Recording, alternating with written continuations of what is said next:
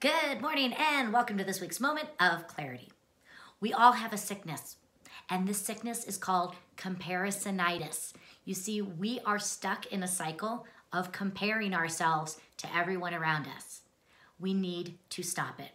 Yes, there are going to be people who are better at you than certain things, but oftentimes when we are comparing ourselves to someone, we are comparing ourselves to their highlight reel.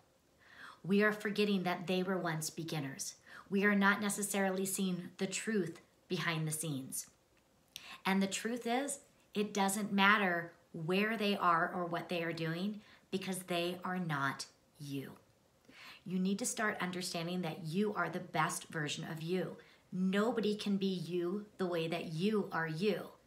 And the world needs you.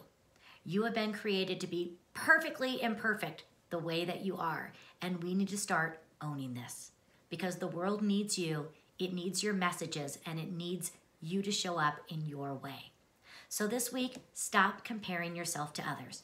Sure, it's okay to use it as a way to grow and push yourself, but understand that you are perfect just the way you are.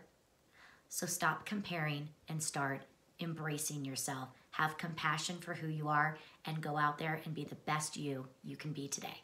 Have a great week, and I'll see you next time for our Moment of Clarity.